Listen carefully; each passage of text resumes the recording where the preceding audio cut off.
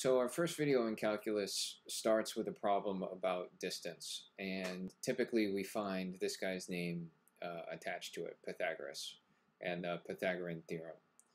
But the bigger problem is, suppose that we have some point and some other point, and we want to know how far apart these two things are. Now, for a long time, people have approached this problem by constructing, we'll say, a right triangles that have a right angle here, and measuring these two sides. Because we have this relationship that the Pythagorean theorem states, a squared plus b squared equals c squared. Now, we'll see more. I have some questions about why this is true, but let's accept it as true for the time being. And suppose, for example, we have we build a triangle between 2 points, and we find that one side is 3 and the other side is 4.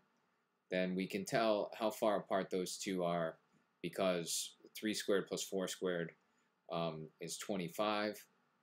Right? We have 3 squared plus 4 squared.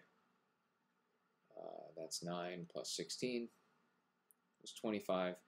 And we know that 5 squared is 25, so this side is 5 units long. But we run into problems when we get some other arrangements with a triangle. For example, if we had sides length 1 and 1. Now, this ends up, I have 1 squared plus 1 squared equals that missing side squared.